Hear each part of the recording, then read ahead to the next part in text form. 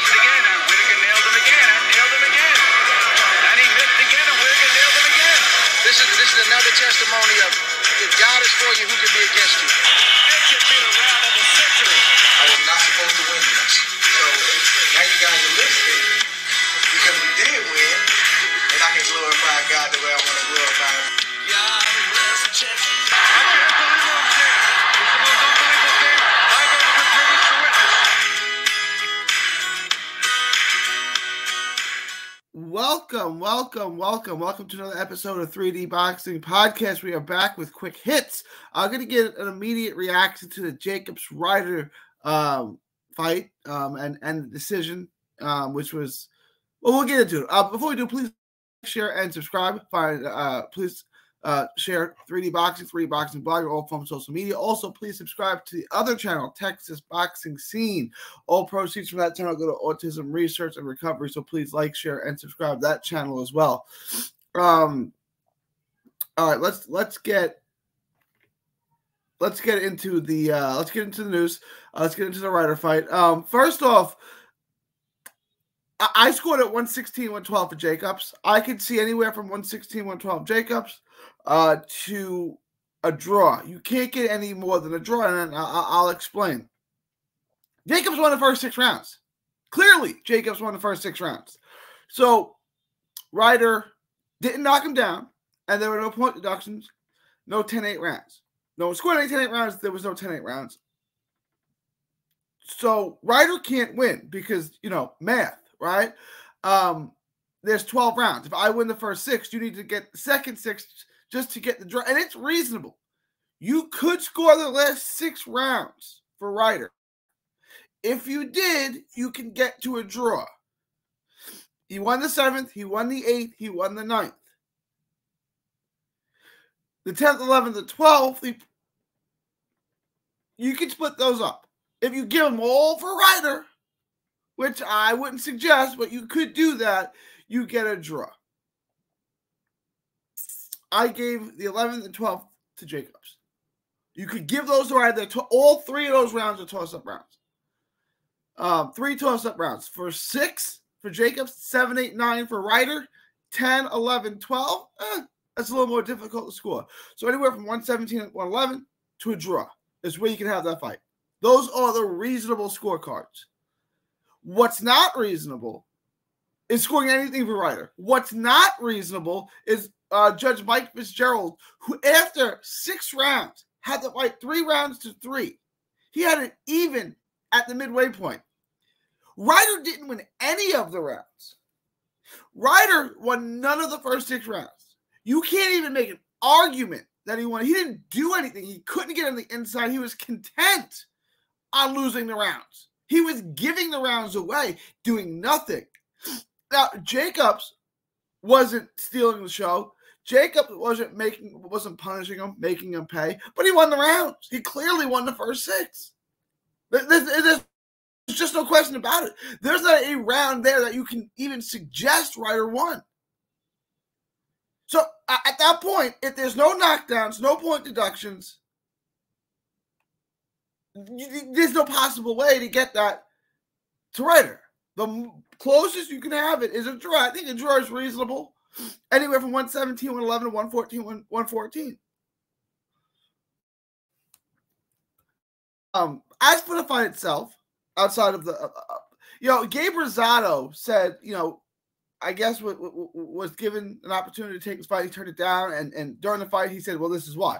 Because you can't get a decision in the UK against the hometown fighter. And you can't. Ask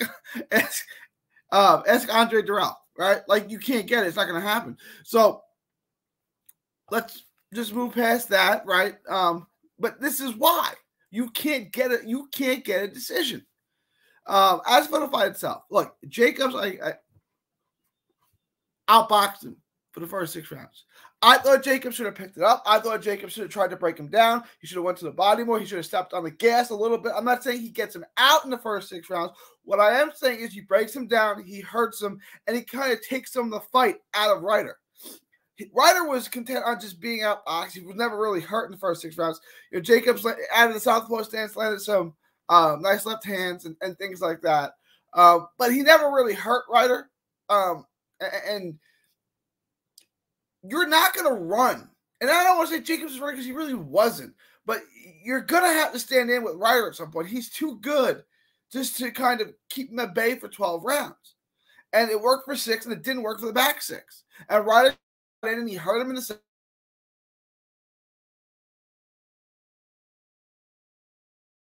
In the 9th. He hurt him in the 8th.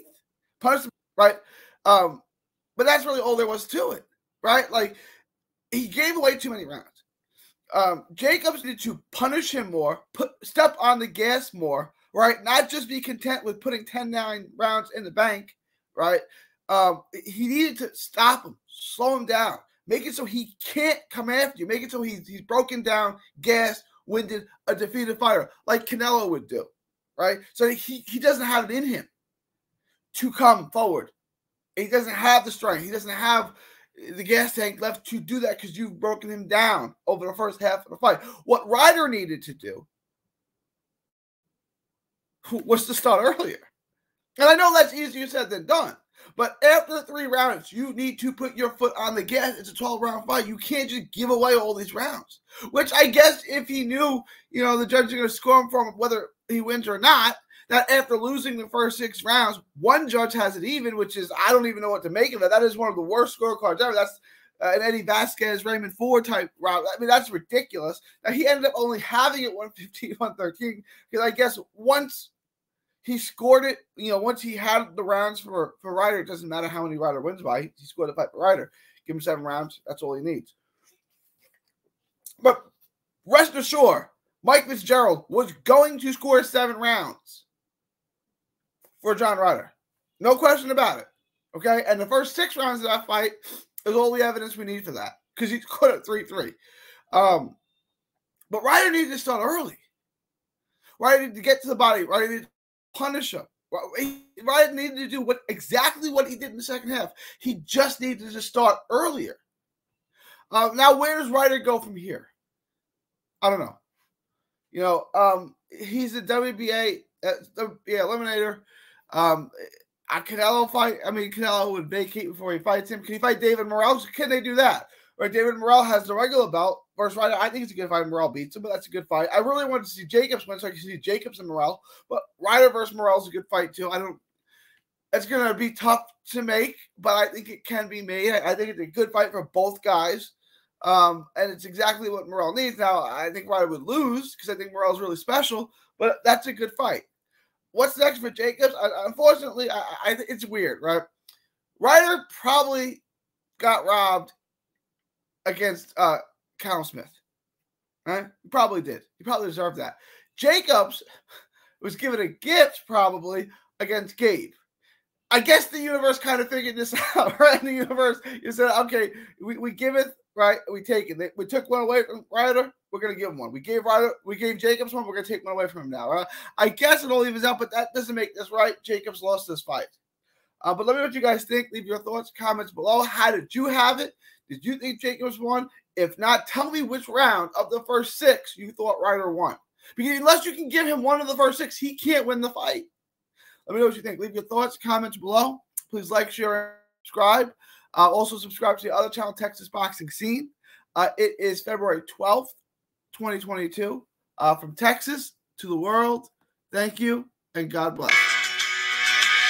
Don't miss a tweet, post, story, or video. 3D Boxing is on Twitter, Instagram, and Facebook. Hit the subscribe button now to stay inside the ring.